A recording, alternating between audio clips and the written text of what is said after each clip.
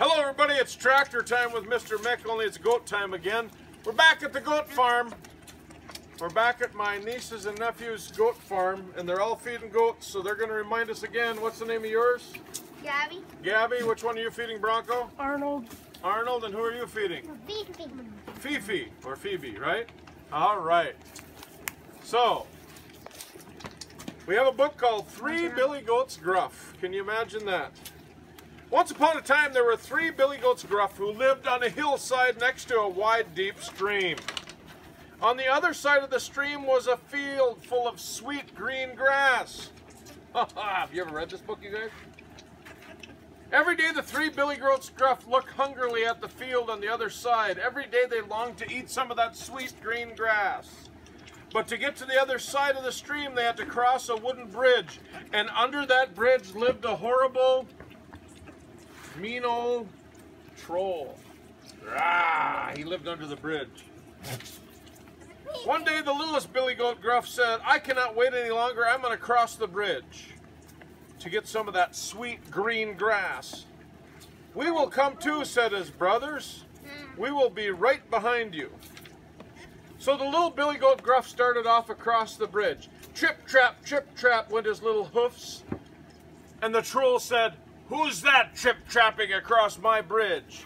"Well, it is I, the little Billy Goat Gruff," said the little Billy Goat in his wee small voice. "I'm coming to eat you," roared the troll. Look at the troll. He's going to come and eat the little Billy Goat. "You guys are in trouble. He's going to come and eat you." The little Billy Goat Gruff was afraid. "Oh, please don't eat me," he said. "Wait for my brother. He's much larger and tastier than I am." "Very well," said the troll, licking his lips. "You may go ahead." So the little Billy Goat Gruff crossed the bridge safely and got to the other side. The middle Billy Goat Gruff was afraid.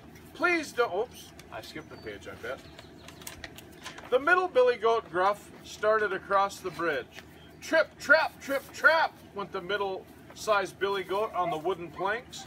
"Who's trip-trapping over my bridge?" said the troll. "It is I, the middle-sized Billy Goat Gruff."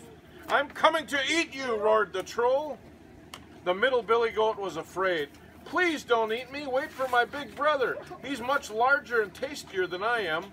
"Very well," said the troll, thinking of the fine meal he would have. "You may go ahead." So the middle Billy Goat Gruff crossed the bridge safely. Then the big Billy Goat Gruff, look at the big Billy Goat, Summer. He's big. The big Billy Goat Gruff started across the bridge. Trip, trap, went his big hooves on the planks, and the whole bridge shook. "Who's that trip-trapping over my bridge?" roared the troll in his loudest voice.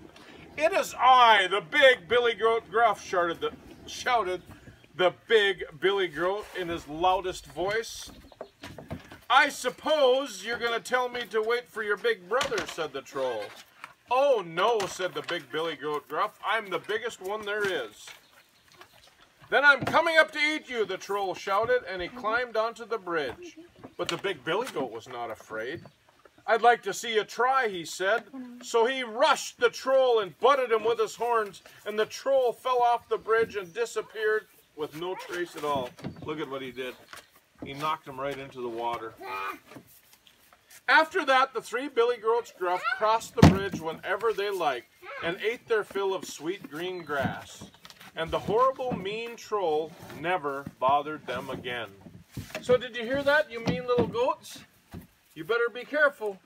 There could be a troll living under the bridge with the 3 Billy Goats Gruff.